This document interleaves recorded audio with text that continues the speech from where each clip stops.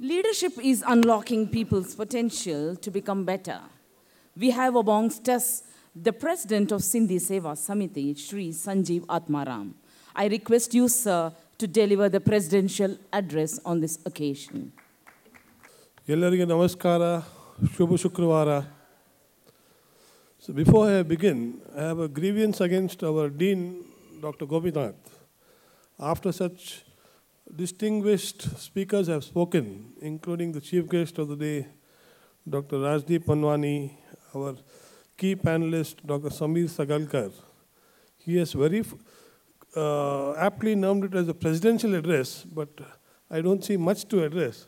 So next time, please pardon me, in a lighter vein, after hearing such eminent speakers, my contribution may not be very much, but having taken this enviable task, I will definitely try to live up to your expectations. So all that was in a lighter vein. Please don't take me seriously.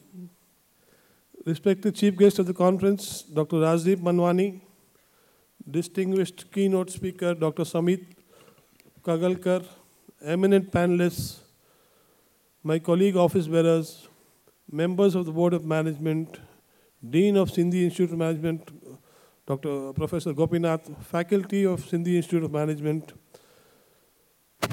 executives of the Sindhi Degree College and Sindhi PU College, and above all, my dear Sindhians. It is indeed an honor and privilege to address such an august and learned gathering on this momentous occasion. On behalf of the Sindhi Seva Samiti and the Sindhi Institute of Management, I extend a warm welcome to each of you present here.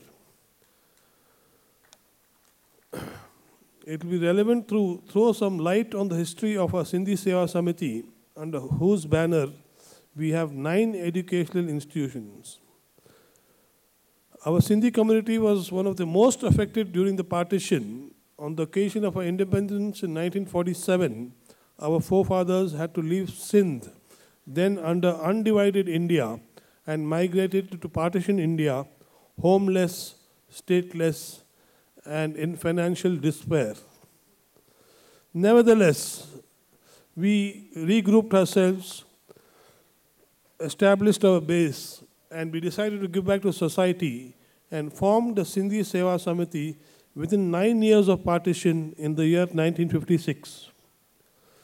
We went to form various educational institutions as we firmly believed granting knowledge is the only way to transform the nation.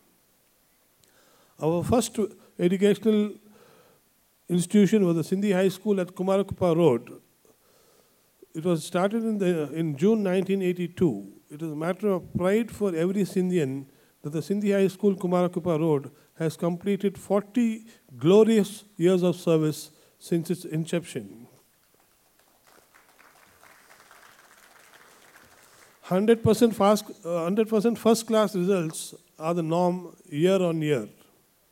Our next institution is the Sindhi High School, Hebal, where we are all seated in the campus. This is an educational institution designed to provide exemplary learning space and environment. This was established on 9th June 2003 under the aegis of the Sindhi Seva Samiti and was inaugurated by L.K. Advani, the then Deputy Prime Minister of India, and it was a great honor and prestige to have such a distinguished dignitary coming all the way to Delhi to inaugurate our campus. The school has become a benchmark to measure academic, co-curricular and extracurricular excellence with an objective of providing quality education at an affordable price. Our next venture was the Sindhi PU College at Tanisandra, which was started in 1994, and a new building at Tanisandra campus was dedicated to the community as part of the Silver Jubilee celebrations of the college. Sindhi College offers various streams of science, maths and arts, and commerce. Ugadi festival marked an euphoric beginning for the Sindhi community at Bangalore. 3rd April 2022, an epoch-making day, witnessed Sri Tawarchand Gehlot, Honorable Governor of Karnataka, inaugurating the sprawling campus at Tanisandra, Bangalore. The icing on the cake was the presence of the only Sindhi member of parliament, Sri Shankar Lalwani from Indore, as the guest of honor. So this is a matter of pride, sir, that we had a MP from our own community representing us there. The next institute was the Sindhi Seva School and Academy of Skills. This commenced its operation in 2008 to serve the society better. The school prepares students to appear for Class 10 examinations under the National Institute of Open Schooling, NIOS. The NIOS board carries weightage equal to the CBSE and ICSE boards in admission to professional courses under CET, JEE, NEET, to name a few.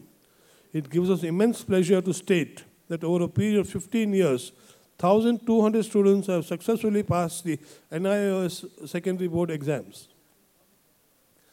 Our next institute is the Sindhi Degree College, again in the same campus which we are seated in today, established in 2002.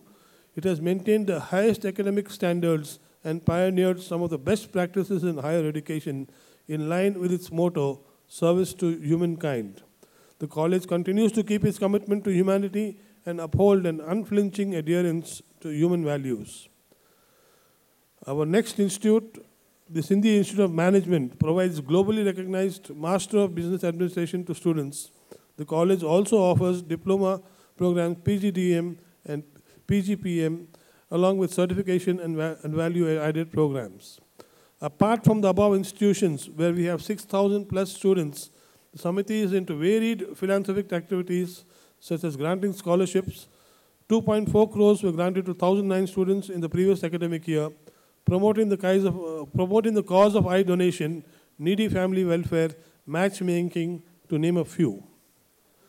During COVID times, we undertook various health initiatives such as vaccination drives to over 50,000 beneficiaries, oxygen concentrators, home-cooked food was sent to the COVID-affected patients irrespective of caste, creed, and religion.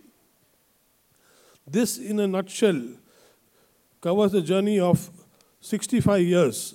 I, in a matter of few minutes, have tried to do justice and not bore you.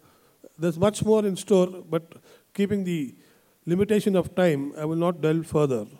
Now coming to the conference aptly titled as Strategic Advances and Development in Commerce and Management for Sustainable Future Business.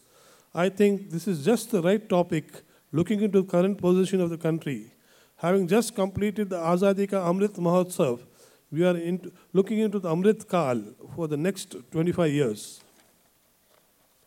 As Mr. rightly mentioned, we are strategizing ourselves to be fully Atmanirbhar Bharat, and also keeping this in mind that the needs of the country will have to be met as far as possible by our own selves and in-house, and not outsourcing as we have been doing in the past. We need to focus on many areas so that our youth get all the benefits of a developed Bharat. For that, we need a very disciplined approach in every area like finance, advanced technology, healthcare, energy needs, that to non-fossil fuel and food for all, to name a few. Everyone will have a role to play in this, especially the young minds like the students seated in front of me who need to get the maximum benefits of the new education policy, work smart, waste less time and resources. There will be a lot of challenges, but development is the need of the hour. I'm sure a lot of such points will get deliberated in this conference with a view on taking the nation forward. I'm indeed very happy to hear that our chief guest, Dr. Rajdeep Mandani, and do express my gratitude to Dr. Samir Kagalkar, convener of the Economic Cell, Government of Karnataka, for his excellent views about the nation and about the in-depth analysis which he gave us, and about the conference in particular. My best wishes to the participants and the paper presenters that their futuristic views may for better research and pave the way for better research. I feel proud that our team of management faculty have been able to bring out a research journal, Avation. I wish them good luck and ask them to continue doing their good work in the future and non-stop after the conference is over too, sir. My best wishes to one and all. Jai Hind, Jai Karnataka. Thank you for a patient hearing.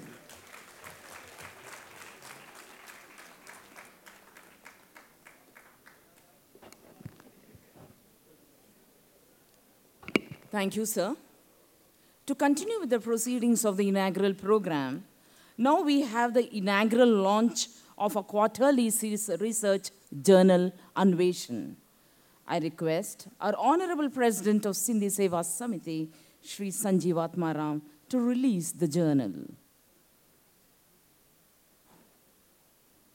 I also request the dignitaries to kindly join in this endeavor.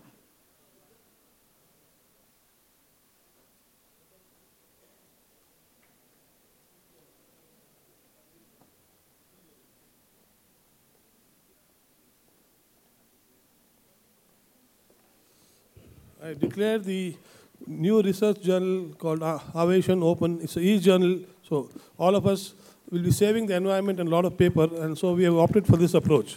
Kudos to the management.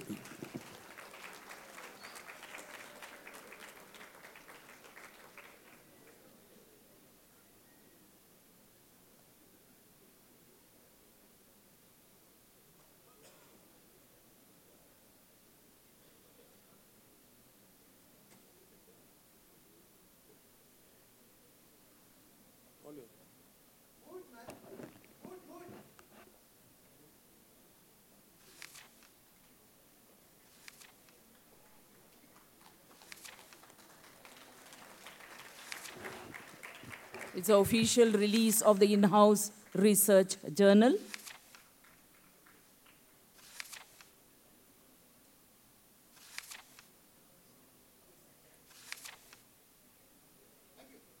Thank you, sir. Thank you.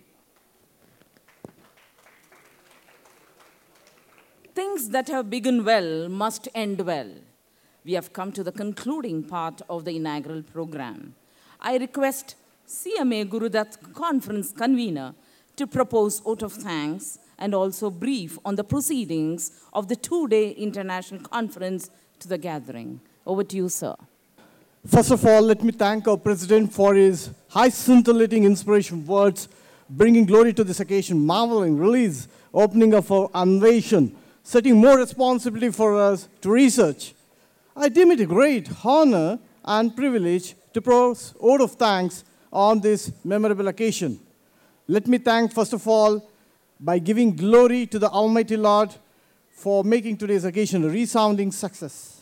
First and foremost, I thank our special guest, Dr. Samir Kagalkar, sir, convener, Economic Cell, Government of Karnataka, for deliberating his keynote address on this occasion, who, despite his busy schedule, has found time to grace this occasion. Your inspiring thought of words has definitely added luster to this event. May I take this opportunity to invite our President, Shri Sanjeev Atmaram ji, President Sindhi Seva Samiti, to hand over the memento to our distinguished guest, Dr. Samir Kagalkar, sir. A very big round of applause, ladies and gentlemen. And I also express my heartfelt thanks to our Honorable Chief Guest, Dr. Rajdeep Manwani, Professor and Director of Academic Research, Sindhi College.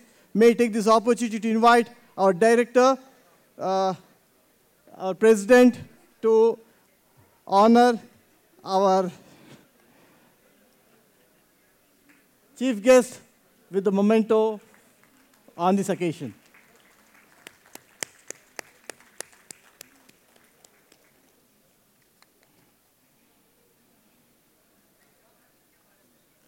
My heartfelt thanks to the principal, heads of various departments, and the faculty for the valuable contribution, guidance, and encouragement in all our efforts. I owe a special gratitude to the non-teaching staff who have worked hard to ensure that this occasion becomes a memorable success.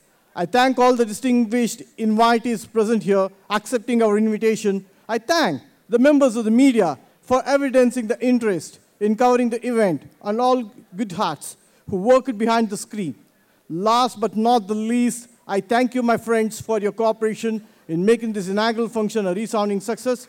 Once again, I thank all of you for your attention. Thank you very much. Ladies and gentlemen, to brief you the highlights, today we are having a technical session immediately after the lunch. We are having a technical session 1 with technological intervention in taxation. superseded by the great excellent SICURE CMA, Mr. Ravinath Kaushik, who is a cost accountant and tax consultant. And we are also having another technological intervention in cybersecurity by renowned SICURE, Mr. M.G. Kodandram, sir. And tomorrow of a technical session, we are having another scintillating 2 technical session, 1 technological intervention in agriculture, then technological intervention in manufacturing industry. Please make this valuable contribution with added list of the panel discussion headed by our dynamic leader, Professor Gopinath, sir. And apart from that, we're also having valedictory, which has been scheduled at 3:40 to 5 p.m. So I request all the presenters to make themselves valuable their time by presenting their papers at the end till this arena of the research demands more hunger and lust. I, the conference SIMIRCON coordinator, hereby declare this SIMIRCON 2023 International Research Conference begin. I request the audience to rise for the national anthem. नायक जय हे भारत भाग्य विधाता पंजाब सिंध गुजरात मराठा द्राविड उत्कल बंगा विंध्य हिमाचल यमुना गंगा उच्चल जलधि तरंगा तव शुभ नामे जागे तव शुभ आशीष मांगे।